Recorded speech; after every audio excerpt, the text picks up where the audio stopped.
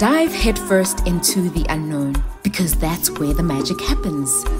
Fear is just a sign that you're onto something big. So flip the script, embrace it, and watch as it transforms into your fuel for greatness. This is your moment to break free from the chains of doubt and start living your truth. Don't just exist, thrive.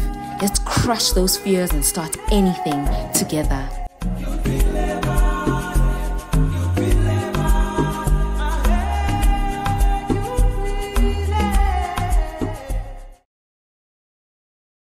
You keep on failing forward, so why wouldn't you want to do it? I say start. You've got nothing to lose. You're already miserable not achieving what you need to achieve. You're already miserable not, going for your goals and your dreams. So try it, start. And I think most of the time it's not even about the destination, it's about the journey. When you keep on trying and doing something and building something, the person that you become during that process is what's powerful.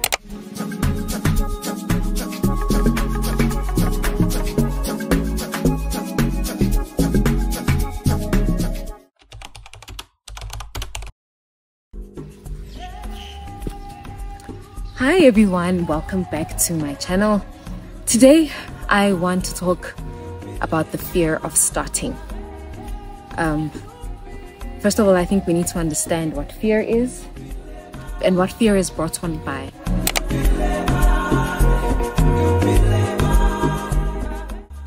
So fear for me is a spirit, according to what the Bible says. It is a spirit that has not come from us. It doesn't come from us. It's not something that it's inherent with us. It's not something that you are born with. It's something that attaches itself to you as you experience life. And it is brought on by your responses to what happens to you in life. If you think about a baby is very explorative. And it's explorative because it has no knowledge of anything that could endanger it. It doesn't even understand the word endanger. So when a baby is exploring things, only after, let's say, maybe there's something that is hot, maybe a heater down there, and they touch the heater and then they feel the heat or the burn, only then they respond to, oh, this thing really hurts. Even though they don't understand the word danger, now they are in touch with what the concept of danger is. So if you think about it, we were not given the spirit of fear. It is something that attaches itself to us in response to what we have experienced. So now, if we come back to adulthood, now we are adults, and what notions in our heads have given us the spirit of fear? What did we experience and then our response was to fear it? If we can approach fear from that direction, understanding that this is not something that it is inherently from us or we are born with, or it's part of our DNA, then we understand we can actually work at detaching ourselves from it.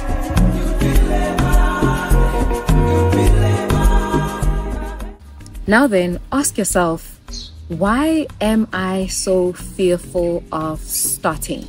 So now we're going to use the same principle and the same concept I explained in the analogy of the baby. What have you experienced that made your response see starting something that is big and huge as something to be feared?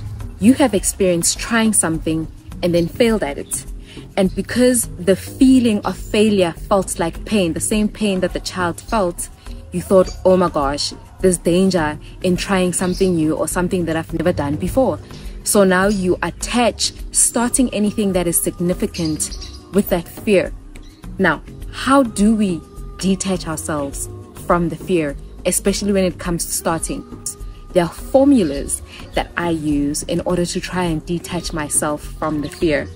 For instance, there's a business concept that I had and I wanted to start it, and because I had started so many other concepts and they failed, and that sort of like bruised me, you know what I mean? Like, oh my gosh, that means maybe I'm not worthy of doing it, or I'm incapable of doing it, or maybe this is not for me, or it's for someone else and not necessarily me. So I attached all of those things, and now that kept on fueling the fear. So now the thought is, how can I detach myself from that type of thinking? So I thought to myself, firstly in life, no one has lived this life before. So anything that I do I have never ever done it before. It's sort of like starting a new job. It doesn't matter what qualification you have. When you get into that job, it is tailor-made. There's a certain work way that that company needs. So you've never done it before. There are certain systems that they use that you probably didn't use in varsity or your previous job. So that means it becomes new. There's certain ways of working that they implement that you didn't do prior. So that means that is new. There's a certain way reports are created that you've never done. So everything is new. Everything is new. Everyone is experiencing newness. Now think of a very successful artist who's done great things, like for instance, Michael Jackson. Well, Michael Jackson got into the music industry. He had never done it before. On top of that, he got into it when he was a child. He had never done that before. Every milestone, every step, every level that he kept on going up into, it was the first time he was experiencing it. So we are all experiencing new things. I think though the secret that I've noticed is that people of that success, or who reach those volumes of success, is every time they fail, they don't get discouraged. I feel like they think to themselves, okay, that formula didn't work, so let me try another formula. So I started applying the same thing, like, you know, I'm trying something new, and if this doesn't work, okay, maybe let me try and have a moment, give myself space to sit down and think what could be the solution for whatever this blockage is. Like, I've now come across a limitation. How do I work around the limitation? Or if I do something and it's not successful, then I say to myself, okay, that means this formula that I used is not successful. Let me try another formula. Then I keep on moving. I think the one thing that we overlook is to just take time and give yourself the space to innovate and find a solution for your apparent problem. If you just gave yourself the space and time to get a solution, you would see yourself move forward. If you struggle and the solution can't come from you, inquire from others. Ask your mentor, someone who's farther along from you, or even other people around you. See how other people who experience the same problem dealt with it. Give yourself the space. Just don't give up. The fact that you think you need to do something once and then it must just blow up, I think is what's killing us, to be honest with you. That's what's killing us. We are thinking, it's just like I always tell my friends every time they say, oh my gosh, they beat themselves up and regret an action, and they're like, oh my gosh, why did I do that? I'm like, first of all, you are basically saying you are righteous, you are perfect, you should know everything, but you don't. We are all doing this human thing for the first time. We're having this human experience for the first time. And every time you wake up, you're experiencing a new day for the first time. So why would you think that you wouldn't make that mistake? Stop being hard on yourself, or stop having the spirit of self-righteousness, like, I was supposed to know better. How were you supposed to know better? Who taught you better? Because this was the lesson and the experience you needed to know what is better. So it's the same thing with starting something. Why do you think you must just be born when you're out of your mother's womb and then you're an expert? I kept on asking myself these questions, like, why do I want to be an expert on something I've never experienced before? If I haven't experienced before, my experience will be this thing that I might just fail in, or, you know, find out that there's a different way of achieving it. So those are one of the lessons that I picked up in order to say to myself, okay, so I'm going to start something that is new, that has never been done before. Even when I ask around, like, no one knows what I'm trying to do. So I might as well go at it, try, fail, keep on getting up, finding other solutions in order to move forward. So the fear comes from there. The fear is that you think you're supposed to get something once off, and if you don't get it, that means you are incompetent. So you fear incompetency. That can't be true if you don't know something or you've never learned it before. Think about it.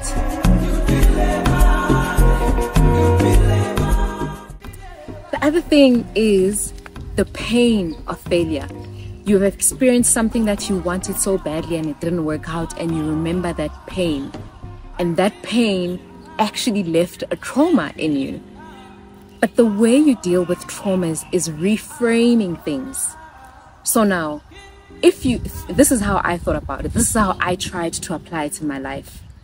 So I want to do something and I'm not doing it. There's a pain there. There's a pain of not achieving your goals, of not doing great things, of not fulfilling your purpose. I think everyone knows that pain because God created us with a need to fulfill a purpose that is bigger than our everyday lives. So now I'm experiencing that pain of, oh my gosh, I'm hating this. Why didn't I start? Why didn't I do this? There's this regret attached to it. Then there's a pain of failure. Reframe it. Everything is going to be hard and everything is going to be painful. Which pain do you want to feel? Do you want to feel the pain of failing but you are actually able to move forward? Or the pain of stagnancy and regrets where you're not doing anything, you're not starting, you're not achieving anything, you're not feeling great, you're not giving value in life, and you just feel that pain of regret and the hardship of not moving forward and feeling like your life is meaningless. Reframe it. So life is going to be hard, life is going to have pains.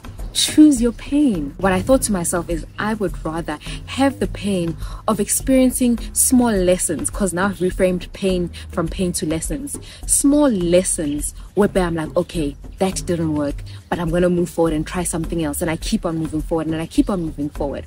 So I've reframed it completely. And I'm like, I'm not going to sit around and regret the fact that I did not do the things that I wanted to do or give value or achieve or live out my purpose. I would rather try things, and every time something doesn't work, I'm like, okay, let me tweak it. And you know what's even nice about failing forward? Every time you get something wrong, it's a lesson. Ding! Every time you do something wrong, it's a lesson. Okay, so this is not the way to do it. How do I refine it so that I can get to where I need to get to? Like, it's all about reframing. So tell yourself, but I am going to fail because I've never done this before. And there is going to be that pain and that trauma, but that pain is not going to kill me. Think about it. Who has ever died from disappointments? Who has ever died from disappointment? You're not going to die from a disappointment. And the nice thing about disappointment is that they're not permanent. You're disappointed now, you move on. Think about even a breakup. Someone disappoints you, you thought you were building a nice relationship, someone disappoints you, you get hurt, and that hurt is heavy and it's deep, and sometimes it even feels like you're gonna die. Then lo and behold, a few months later, you meet someone else who actually now even suits you and even treats you better and understands you better, and you know you're a better match than what you thought you wanted. You've moved, you've learned. It's okay, going forward, when someone behaves in this certain way, but we are both trying to build a relationship, I shouldn't be going with that person because I can see where it's going to end. So now, this is what I see. I see this type of person behaving this way, treating me this way. That means they want to invest. And this is someone who is highly likely not to disappoint me. Even though people disappoint because we are human beings. But you get what I'm saying. The concept is you keep on failing forward. So why wouldn't you want to do it?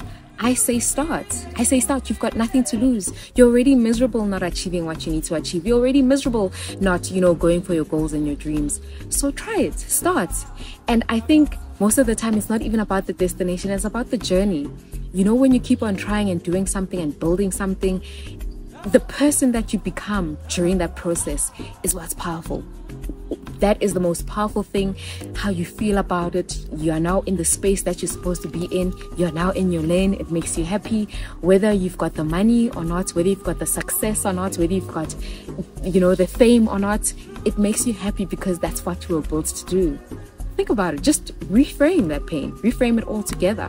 Going back to my analogy, the baby doesn't stop exploring just because they got burnt touching the heater. Now they know, okay, I'm not supposed to move that direction. Now I can go to the table because I once touched the table and the table didn't bring me pain. So now I can explore with what the table.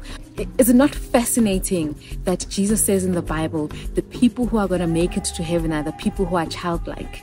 You have to be childlike in order to make it to heaven, because you're not holding on to things. You're not letting your traumas attach themselves to you. And even if you have a trauma, you work on it. Even if you fail, you don't take it to heart and put it in your heart and then make it grow big and let that define you.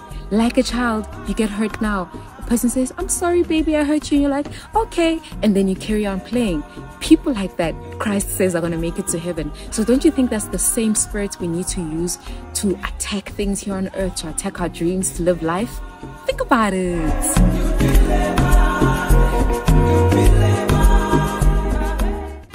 The last thing that I want to share, if you want some more, let me know. because I can go on for days about fear. Like I feel like I've been workshopping myself to get to the second level of what I can offer in life.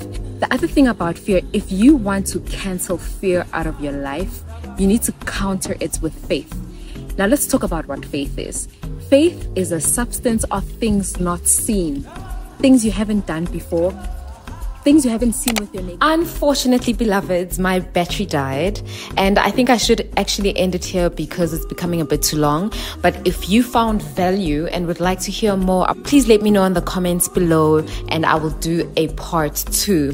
Don't forget to like and subscribe if you enjoyed this video, and let's build this community. And you can also find me on Instagram. My handle is Zoë On Life. See you next week.